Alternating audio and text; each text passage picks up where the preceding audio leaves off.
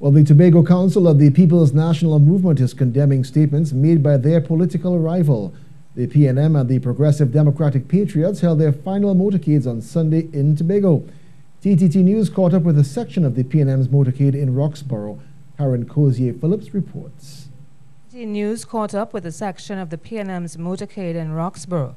Public Relations Officer of the PNM Tobago Council, Cozier-Phillips, was pleased with the show of support. The report is we have well over probably 1,500 cars here with us, maxis, buses, and it's really a resounding signal that Tobagonians really support the PNM still.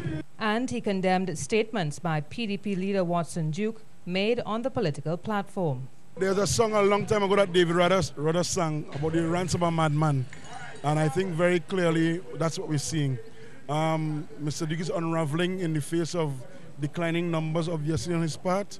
By all reports, the crowd that they had yesterday was abysmal. And I think the pressure of the reality of an impending election loss is really taking its toll. At a campaign meeting on Saturday, Mr. Duke made offensive statements against Prime Minister Dr. Keith Rowley and two young women from Tobago. The PDP leader was silent on the matter today. This is a procession where we mark the death of the PNM, and we are also saying that our last words were our last words. You don't get a chance to say last words. All right? So, who vex loss? Cozier-Phillips, TTT News.